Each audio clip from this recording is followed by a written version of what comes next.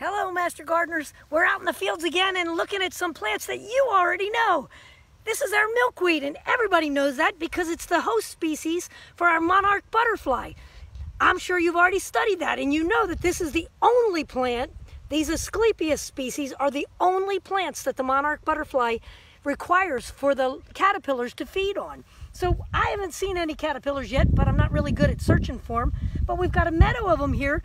The common milkweed is already starting to come into bloom. You can see some blossoms occurring on there. How do you identify it? They always have this real strong vein coming down an entire leaf. The leaves are arranged in a pattern being opposite at all times.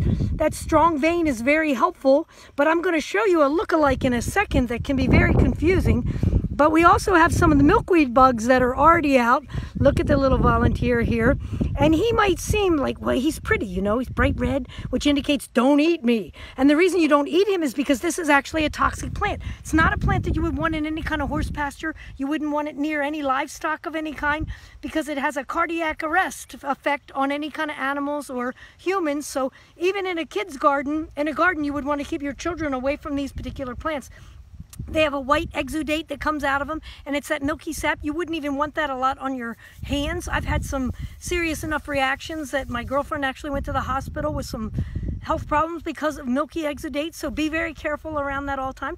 Usually milkweed is usually about 4 foot when it comes into flower, but these are all blooming at here just 1.5 feet because this pasture was mowed. We have another invasive species called Bradford pears, and there's such a problem that they mowed these whole areas to control that, but yet boom, our common milkweeds have been able to come back. So the common lookalike that you're going to get confused with is this Dogbane, which is on this side. Here's one that was coming into bloom. This is another one that gets 3 or 4 feet tall. These are all in the Apocanaceae family. I think that's how you pronounce it. It has a little white flower. It's already starting to wilt. I just pulled it out of the ground from another side of the field. But it has the same strong mid-vein. But there's one primary difference in this plant. Look at how the branching occurs on the upper 1/3 of the plant. It has that same white milky exudate. The flower's white, whereas our milkweed is usually more of a pinkish cluster. So a little different flower, but the leaves can be very confusing because they're a little bit more long and narrow, but it looks a lot like a milkweed plant. So a confusing lookalike for sure.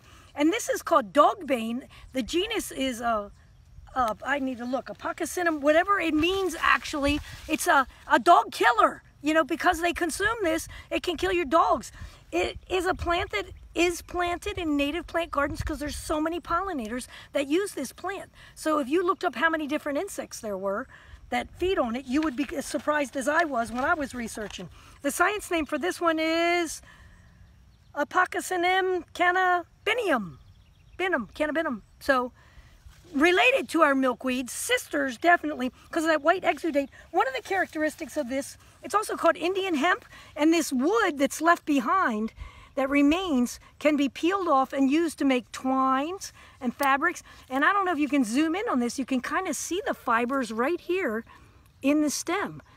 So if you wanted to make some homemade paper, I think this would be a pretty nifty plant to collect some of the stems for making some paper and fiber. They say they can even be used to make fabrics and things like that. Very strong, good quality fiber from the Dogbane hemp as compared to Asclepias. So I just want to share that idea with you that you might get them confused when you see them in the field because they choose the same habitats. They're both out in the prairies. They both do the same approximate height, usually 3 to 4 feet. So can be confusing. Just wanted to share that with you. Enjoy this hot evening.